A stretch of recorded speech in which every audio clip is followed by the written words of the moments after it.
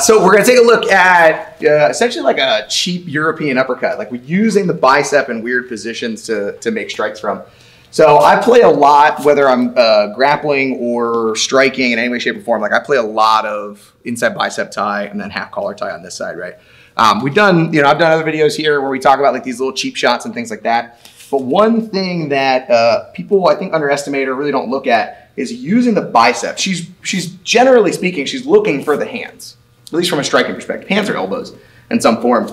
But I can get these little cheap shots and to open things up positionally by using my bicep. So most people, when they think about kind of like this bicep punch, they might even be thinking about like a no-gi judo grip where I'm coming over top of the lat, where the arm arches this way and comes across.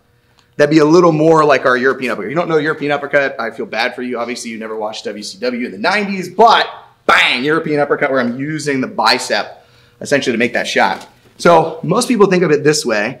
One of the ways that I like to do this, especially if like she's giving me good pressure corresponding this way, instead of trying to force over here where she might have a little bit of control over my elbow, I'm gonna literally throw across right out this direction, okay? And then pop the bicep across the ear. Right now, depending on what you wanna get done here, I can go boom, come right back. Maybe that opens up my space to then lead off to other things and I can start kicking and moving if I want. For me, I usually use this for two setups. One, just like I showed, I'll do this big pop, gets her to arch over that way. I'll come way across after that, catch the far side lat, and then oof, we can send her flying if we want to. But I also love overhooks, right? So I'll go here, bang, big pop, use that to distract, and then I'll go shoot my big whizzer back here. And then based off whatever you want to do from here, I can start chopping into this.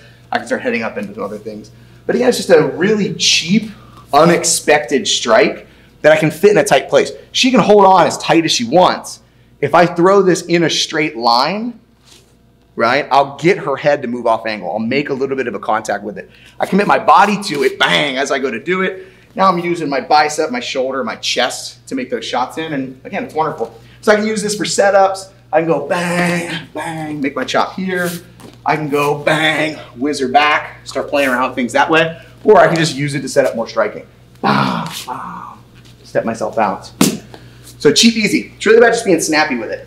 Over committing the bicep over, popping into the head, and that's your fix. If you want more self-defense fighting and fitness principles to keep you fit to fight, make sure you subscribe and turn on notifications. Go drill it.